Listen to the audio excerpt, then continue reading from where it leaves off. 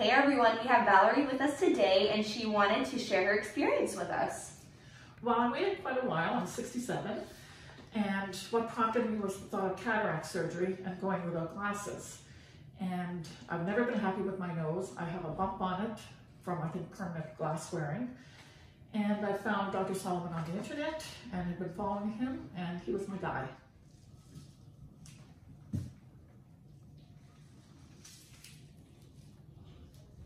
You're all cleaned up. Are you ready for the moment? Yes, I am. Ready.